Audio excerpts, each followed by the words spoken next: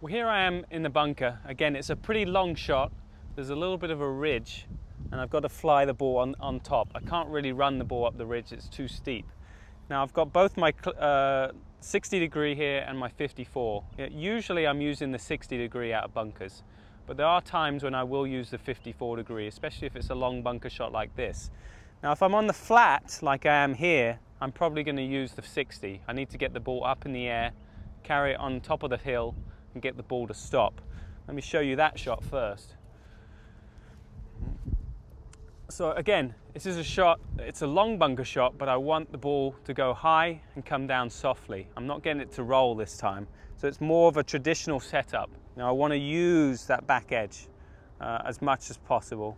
I'm getting the ball nice and forward in my stance. Club angle is leaning back towards my belly button. Getting the club nice and open on the way back. Nice thin shallow divot. And trying to land the ball almost to the hole.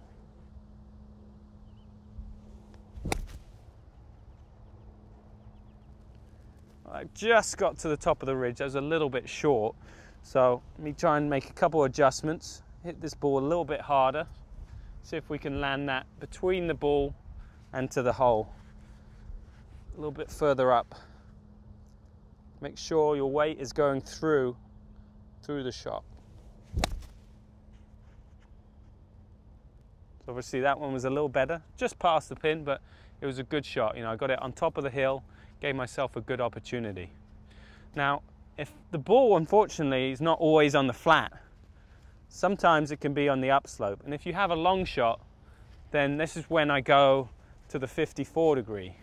You know, because of the slope of the bunker, it's adding loft to it. So I feel like I don't need that whole or that 60 degree shot.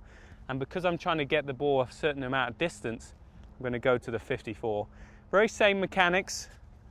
You know, ball forward, but I've got a little bit less loft because of the club, and that should just make it go far enough.